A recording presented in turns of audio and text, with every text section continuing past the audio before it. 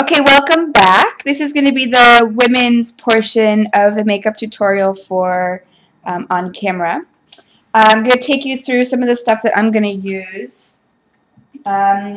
First, start with skincare. I usually use a moisturizer, basic moisturizer. Again, not greasy, it's best. I'll always offer eye drops if they need it to take out red or if they're dry. Lip conditioner, for women, it can have a shine. That's fine, it doesn't have to be matte. And then just a note that I did clean my brushes in between use, in between people, with brush cleanser. I think a lot of companies sell this brand. If you just Google brush cleanser, you can come up. Or you can wash them with a hair shampoo, wring them out and let them dry overnight, and they dry and they're like new. And then makeup remover wipes for either before application or after. Then we have our foundation, our eyeshadows. Any brand is fine. You can use matte or shimmer, it doesn't matter. Sometimes shimmer for older adults with kind of wrinkly skin doesn't work too well, so you'd want to stick with the matte colors. Blushes, lip gloss, lip pencil, lipstick, concealer, mascara, again using the disposable wand for hygiene. Brow set, clear mascara if you want to set their brows as well. And the brushes, but I'll take you through how to use everything. Okay, so our model today is going to be Mary Beth. Hi, sweetie. Okay, let's just make sure that's set up. Can you zoom in a little bit? Yeah.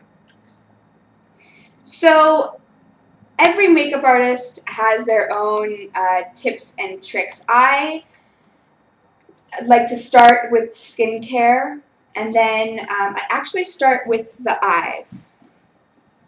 And that is because if, say I'm using black eyeliner or a darker color, sometimes the powder will fall onto the cheek, so that way it's easy to clean up. So if you do the foundation first and then you get any kind of powder eyeshadow on the cheeks, then you have to wipe it off and kind of start again. So I start with the eyes. So first I'm going to moisturize the skin using my moisturizer on a sponge. And just get everywhere. And I'm prepping the skin before I'm doing the eyes and the foundation, just so this can kind of set in. For men, I think I did it right before the foundation. That's fine. And if they have sensitive skin or anything else, you can just kind of make sure that they're comfortable with using the product. Or you can ask them if they moisturized before, and then that should be fine. You can also use an eye cream underneath the eye that needs some moisture.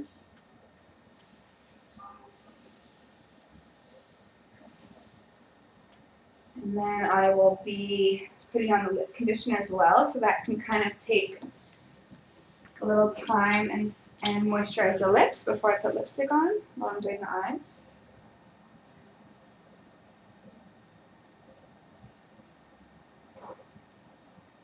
Okay, so I'm going to start with the eyes, and what I like to do is to use a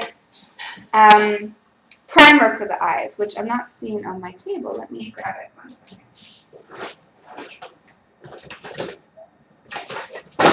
So basically, an eyeshadow primer helps the eyeshadow stay. It also helps the pigment become a little bit more bright, more true to color that it looks like. But primarily I use it because it just lasts. And the creasing eyeshadow, this prevents it. So they come in normally creams. So I'm just going to put a very little amount on the eyes.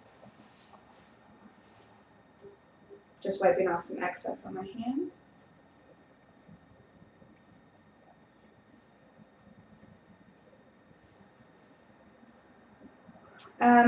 Depending on what color you get, they usually come in neutral colors, but I probably, wouldn't go all the way up to the brow just because if it's a color that's not so neutral, I just want to kind of keep it on the lids.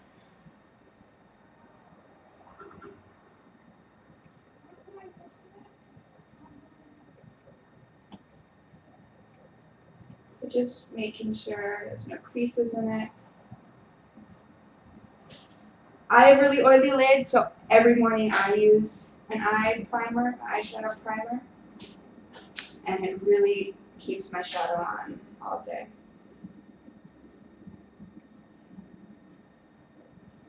Okay, then I'm going to go for the eyeshadows. And, you know, for just basic beauty, you can just, this is a pretty neutral set. You know, you want to keep it natural. If they want a little bit more, you know, you could do like a smoky eye. But pretty much for your standard female makeup, I will just do a pretty neutral beige or pink.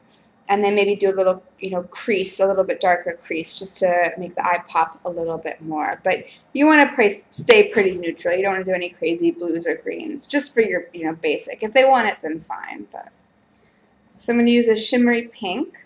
I'm just going to go all over the lid with an eyeshadow brush. So the lid is everything from like the crease down to the lash line. So I'm not taking it above under the brow, I'm just keeping it on the lid of the eye.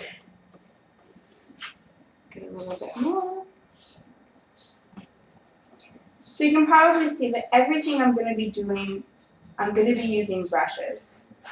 Brushes are really the best way to put on makeup. They are a little bit more of an investment. They are probably the most expensive thing that you will have in your kit, but they should last a lifetime. I've had mine for about 15 years, and they look like new because I will wash them with hair shampoo every few weeks. But it helps, you know, you don't waste product. It helps the color go on smoothly. It's not very hygienic to use your fingers. Brushes are really the best way to apply makeup. So I just put this kind of neutral shimmery pink on the lid. Then I'm going to go in with a darker crease color, as I'm going to call it. Now, it could be a brown, it could be a color, it could be a purple, it could be anything. I'm going to stick pretty neutral for Mary Beth. I'm going to use a brown. And what you want to use is you want to use a crease brush with it, which are these brushes. They're kind of fluffy, round tips. And because the bristles are more far apart, you get kind of a more sheer application. The firmer the brush is, the more close the bristles are, you're going to get a lot more color. So crease brushes are nice for a really sheer application of color. So I'm going to pick, I think, a brown. And I'm going to use shimmer on Mary Beth just because she's young and fun. But again, if it's someone a little bit more mature, you might want to use matte colors without shimmer. So the technique for the crease, I call it kind of a Lexus L, like the car. So you're always going to start out to in with your color. So I'm going to put a little bit of color on the outer corners, and then you're going to blend in the crease. So always staying on the outer corner and blending in. So it's going a little bit by the lash line, and then a little bit up to the crease. The same thing on the other side.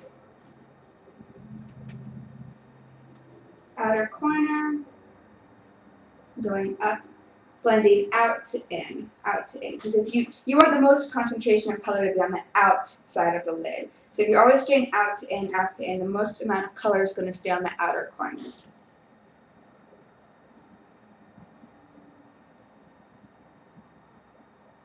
So kind of down by the lash line, focusing on the corner and in. Now I'm going to use a clean, separate brush to blend it. The first brush, you know, put a bunch of color on, but I want to blend it and make it really smooth looking. So I'm going to use a clean brush to blend it.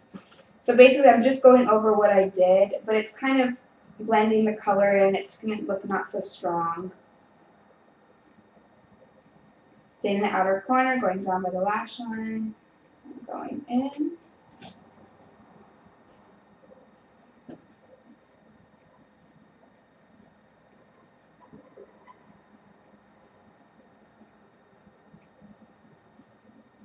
So you can see the concentration of color is pretty much outer corner. Go ahead and open your eyes. So outer corners. And close. And if someone has kind of a hard crease, it's hard to tell, you can always have them open your eyes and look straight ahead, and then keep their eyes open and just kind of blend this way. And that can kind of, it clearly shows the crease there. Okay, you can close. Now I'm going to do eyeliner. There are many different ways you can use eyeliner. You can use a pencil, you can use cream, you can use powder. I'm going to use a cream just because it lasts a little bit longer. And I'm going to be using an angled liner brush, a small angled liner brush. So the trick to eyeliner is keeping it very close to the lash line. And basically what you're going to do is just dot it along the lash line. I'm just taking the brush and dotting it. You could do this technique with a powder. You could do this technique with even a pencil if you want to put the pencil on and then blend it with the brush. Or you can even do it with a liquid. And this is a cream. I'm just patting it. And this is a brown color. It's just a little bit more natural.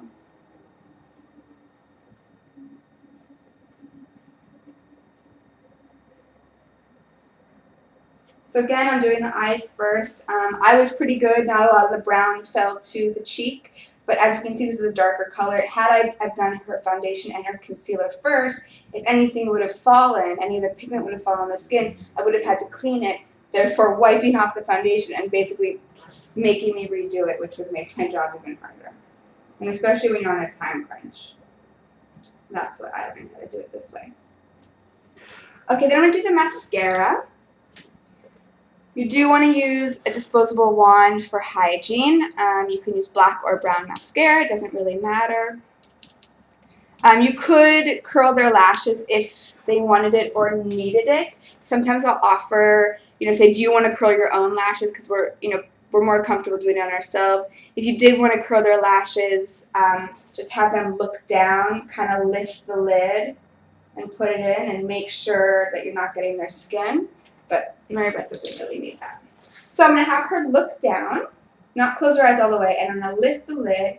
I'm going to go over the top of the lashes and then under, and just kind of using back and forth zigzag motions. You can use mascara underneath. You just want to remember wherever you're going to put your color, that's where the focus goes. So if you put mascara on the bottom and the top, it kind of sometimes can make it seem like the eyes are closed. When you just keep it on the top, it makes them look really open. So I just tend to just like mascara on the top lid.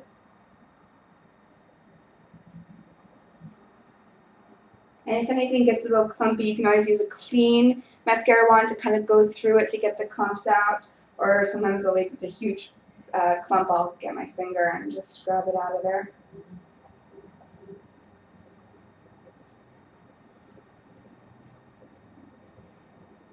And then sometimes I just have them look straight ahead, just kind of do the ends.